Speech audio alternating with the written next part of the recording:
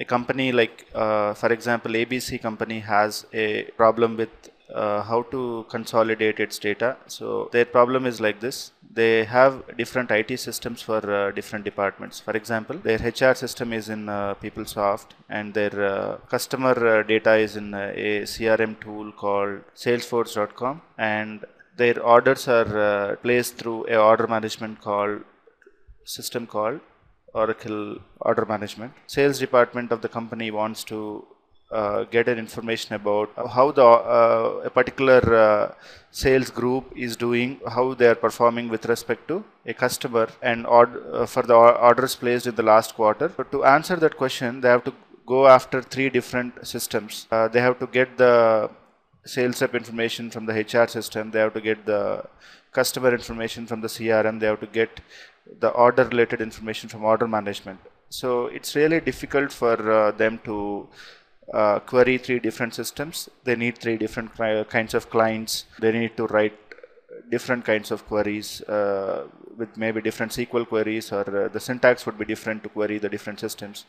So it's really difficult for them to get an answer for that simple question. So this is where Data Warehouse is going to help. Common practice is to bring all this data into one system called Data Warehouse, and load the data from these different systems into Data Warehouse first, and then query the Data Warehouse instead of querying 3 different systems. So how do we load the data into Data Warehouse? So we need different kinds of connectors or drivers to connect to these different databases for HR and CRM and order management.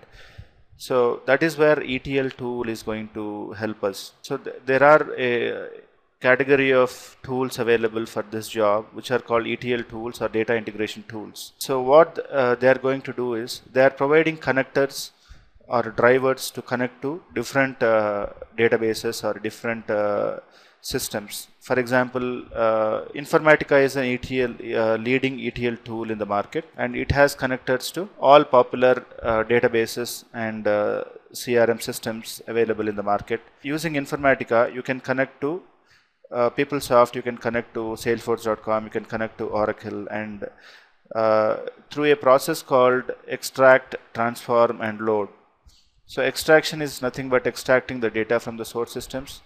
Transforming is applying some transformations to convert it into a different data model, or it could be like aggregation, it could be like cleansing or standardization and removing unwanted data and all that, and finally loading the data into Data Warehouse. So, and then the sales team can directly go and get the report from Data Warehouse, or there are tools available in the market for OLAP analysis and data mining and reporting tools like OBIEE. So this could be Cognos or business objects.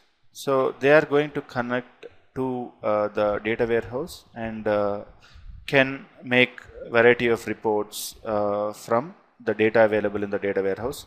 So once we do this, the sales team could directly come here and extract these reports. They can get the access to these reports, or they can directly go to Data Warehouse and get the data by querying. If they are SQL experts, they can do the query and they can get the data on their own, or if they can define some standardized reports like what they want to see every day morning, or once in a week, or once in a month, that report could be automatically generated and delivered to their inbox through these OLAP tools.